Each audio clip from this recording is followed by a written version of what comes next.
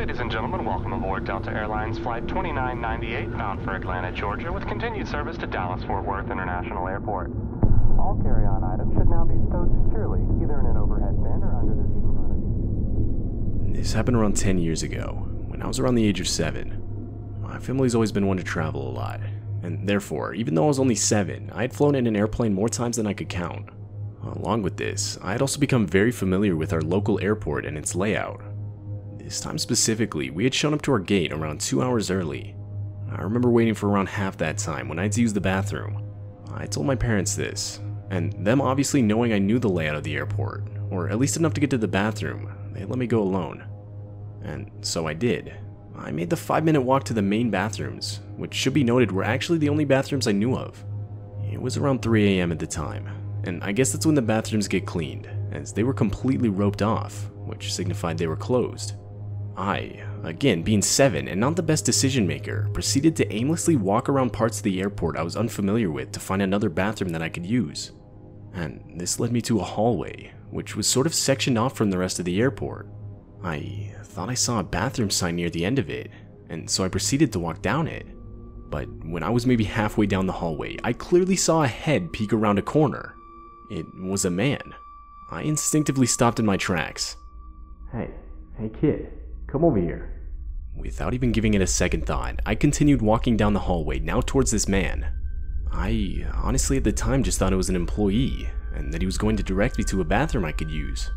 But no, the man explained how he was lost and needed me to follow him so that I could help him find the right gate for his plane. At the time, I not only trusted and believed him, but I was actually excited at the thought of helping this man. Like I said before, I was familiar with a good portion of the airport, and I guess the thought of being able to help an adult made me feel special. I responded saying I would help him, but that I wanted to let my parents know what I was doing real fast. Not even as a precaution, I was literally just excited and wanted to tell them. I told the guy I'd be right back. As I turned around and started back towards my gate, the guy began yelling at me and told me that we didn't have enough time as his plane was about to leave. But I responded telling him I would be quick. Shortly after exiting the hallway, I looked back and saw the man practically running out of the hallway and down the stairs that ultimately led to the airport's exit. I figured that was that. I thought it was weird, but I never brought it up to my parents, and after finding a bathroom I could actually use, I practically forgot about the whole thing. Fast forward to a couple years ago, and some coworkers and I were talking about weird stuff that we experienced as kids, and that memory just suddenly came back to me.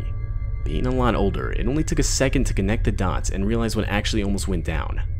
It was a really disturbing feeling to only realize how much danger I was in years later. In retrospect, I definitely should have told my parents about it right after it happened, but I just hope the dude didn't try it on any other vulnerable kids like me.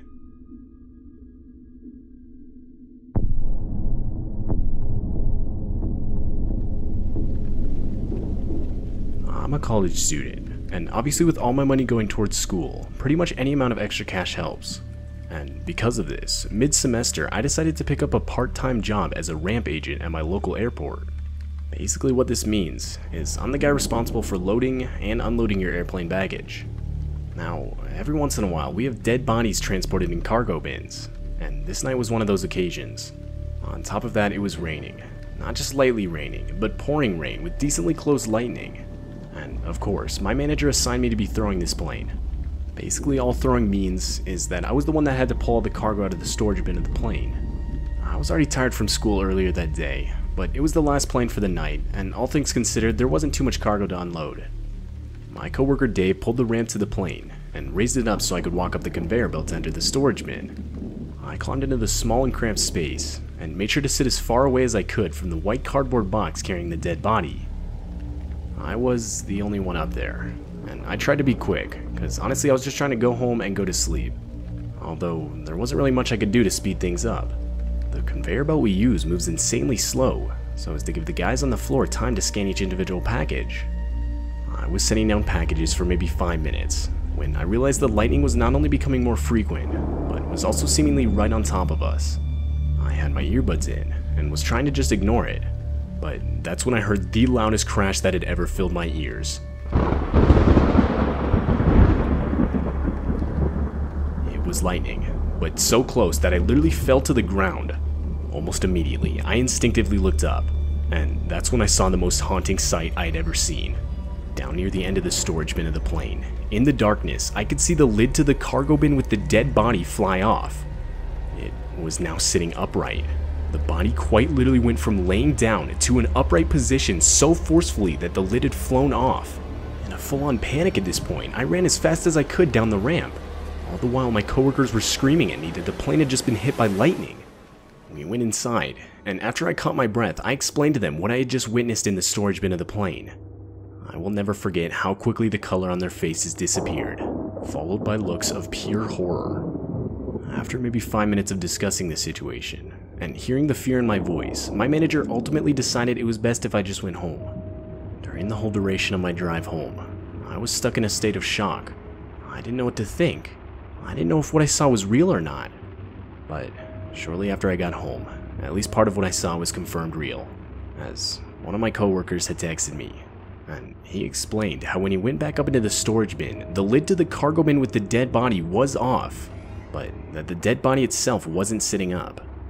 I did some research on whether or not a lightning strike could give off enough energy to cause a dead body's muscles to tense up enough for it to physically sit up for a few seconds, but I couldn't find any results on this. So, to this day, I still have no idea whether what I saw could be explained by the lightning, a trick my mind was playing on me because of fatigue, or something else altogether.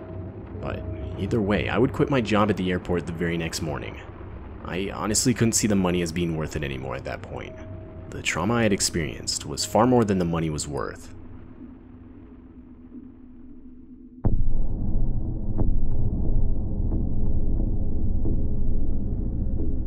I live in Portland, Oregon, but because of my job, I'll often find myself in a completely different city for the weekend, or even sometimes a couple weeks at a time. What I do is similar to an event manager, and obviously this forces me to have to travel around the country a lot to be present at different events. The company I work for obviously pays for my flights, but it felt like no matter where I had to be, I was always put on the cheapest flight possible. I mean, I get it, the company was trying to save money, but this often resulted in terrible flight experiences. To say I saw some interesting people would be an understatement. But to be completely honest, I didn't really mind. I guess I figured as long as I got to my destination in one piece, that was all that really mattered. Or at least that's what I thought at the time. I was in the Dallas airport on a flight back home to Oregon.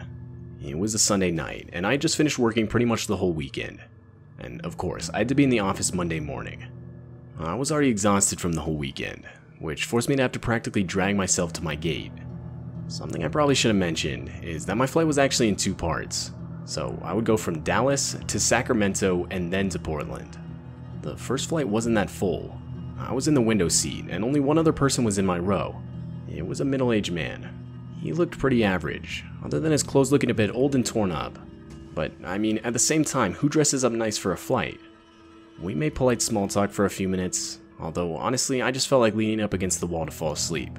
As like I said before, I was completely exhausted. I pulled out my phone to have something to watch while I did. Before I could even close my eyes, I noticed the dude looking over his shoulder in my direction. I honestly just tried to shake it off. I figured he was just trying to look out the window rather than my movie. But not even a minute later, I could hear the guy mumble something like, "Oh great, just ignore me then." This happened several times, but I convinced myself I was just misreading the dude. But eventually, I noticed the guy furiously scribbling writing on a page in a leather book he was holding. Instinctively, I kept peeking over at it, and I quickly realized pretty much the whole page was filled with handwritten words so small I could barely read them. I tried to make out what he was writing, and that's when I realized he was writing about me. My name had clearly been written down. I figured I must have given him my name when we had been talking earlier. I tried to make out more words, but I couldn't. They were too small and too far away. This made it almost impossible to fall asleep. I was honestly really disturbed, as I'm sure anybody would be. Finally, we landed in Sacramento, and people started getting off the plane. But the guy sitting next to me made literally zero effort to start packing up his things. It got to the point where it was our row's turn to get off, but still nothing. He was just sitting there with his head down, forcing the rows behind us to start getting off. I finally spoke up, explaining that I had a connection flight to catch, and that he needed to move. But still with his head down, and almost mumbling, he said, "I'm gonna follow you. You're not leaving this airport alive." I forced a laugh, thinking he was joking, but the dude sounded serious. He got up and let me out, but as we exited the plane, it became clear he actually intended on following me. My walk turned to a jog, and looking behind me, I realized he did the same. After maybe 5 minutes of this, I reached the gate to my connecting flight, still with the guy right behind me. I went up to the desk, doing my best to maintain my composure. And firmly, I explained that I had no idea who this guy that was now standing right next to me was. They both laughed, thinking I was joking, but after seeing the desperation in my eyes, their smiles faded. Hesitantly, they asked to see our boarding passes, and I handed them mine, but so did the guy that had been following me. The employees made a few calls, and shortly after told me to follow them. They immediately took me through the boarding door and closed it before the man could follow us. I was being boarded 10 minutes before anyone else. Eventually the rest of the passengers were let on, and a woman who sat behind me asked what had happened. I gave her a quick summary, and that's when she replied saying, "Yeah, that guy had a complete and total freakout the second you got on the plane. The dude was screaming and practically tearing his hair out. Police were actually called to take him away." This absolutely horrified me, and started to make me think that guy actually wanted to kill me.